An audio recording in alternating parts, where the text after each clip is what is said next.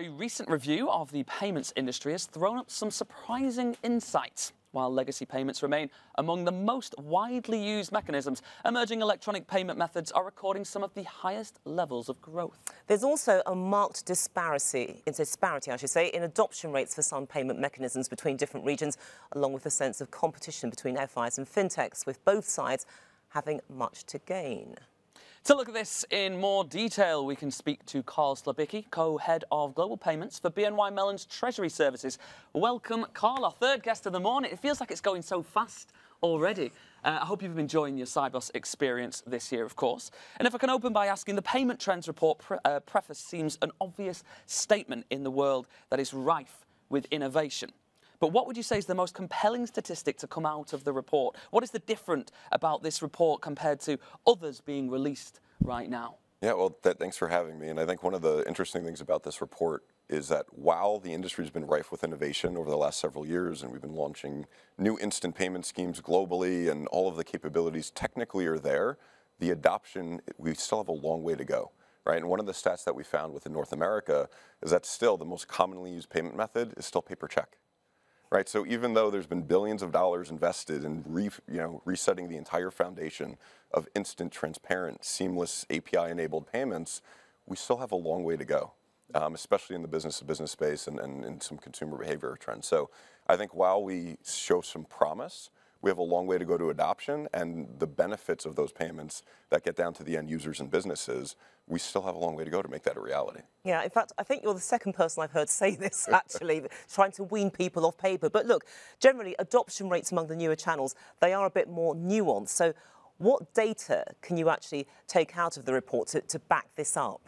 Yeah, so I think what we're seeing across the US, Canada, and even in the European Union is that there's a lot of testing and trial and error and specific niche adoption of the new instant real-time digital payment capabilities. So a lot of the corporations are trying it, but it's not fully brought into their entire corporation, right? They're starting with one use case, they're testing it out, they're doing proof of concepts here and there, but they haven't really leveraged it at scale to benefit their business. So I think there's still a lot of education, there's still some learning, and there's feedback coming back to the industry, but it hasn't been widely adopted. The other interesting thing is that digital wallets seem to be up on the rise for corporations and businesses as a great way to pay into individuals and also collect from it. So it's not just traditional bank transfers, but it's also digital wallets of what we need to solve for and take advantage of. Now, payments transformation trends, they do have implications, of course. What can banks do to keep pace with regulatory pressure, payment competition, innovation, legacy payment methods?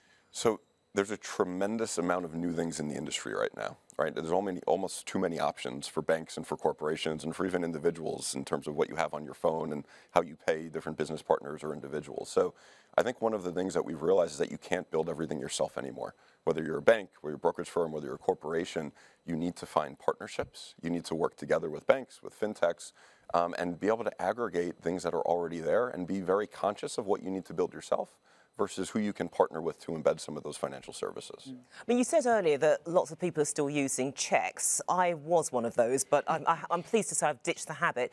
But you still got a lot of people using physical cash, which is quite interesting because during lockdown, we couldn't use cash. We had to pay for things by cards, etc. And everybody said, well, that's it. COVID will signal the death knell of cash, but clearly that hasn't happened. But which new method do you think could actually be the next check, the alternative to paper? And is it data richness that's going to have a hand in determining what that's going to be, indeed the shape that it's going to be? Because some people are still using these old methods because they don't trust the new technologies. Yeah, and I think the data richness is the key point there, especially in the US when we look at business-to-business payments. The primary reason we see of checks remaining to be over 40% of the payment market is that the data can't be read by business partners. They don't know what's being paid and they can't apply it, right? So they stay in the check world, and the interesting thing is over the last couple decades, the industry's gotten really good at processing check and data and using ICR and OCR, intelligent character recognition technology, to pick that up and import that into a receivable system and those type of things. So I think we need to leverage ISO 20022, common standard data sets, and make sure that business partners can seamlessly transfer what's being paid, what's owed into those systems as a catalyst to then move to the more electronic payment rails. Now, the IT disintermediation paper suggested many businesses are actively investing in payments technology, yet most don't believe that the primary FI fully understands their payments needs. How does that differ from what you've been seeing? I don't think it does. So I think this is kind of an interesting point, right? Banks are really good at safety, security, reliability, financial services. But when you look at the markets that we generally serve, whether it's insurance, healthcare, higher education, telecom, utility, brokerage, these are very specialized industries with all very different needs, different workflows, different dynamics, different reporting mechanisms that are required. And banks can't build everything themselves individually by that. So what we try to generally do is say, what are the common capabilities of transactions, financial services that are scalable across all of those? And then where can we partner, invest, or acquire companies that fit that very specialized need and really put that together with our core banking capabilities to deliver something that is specialized to that industry that hits the mark on the head, because we can't build that all ourselves. So I think it goes back to the partnership versus competitiveness between banks and fintechs.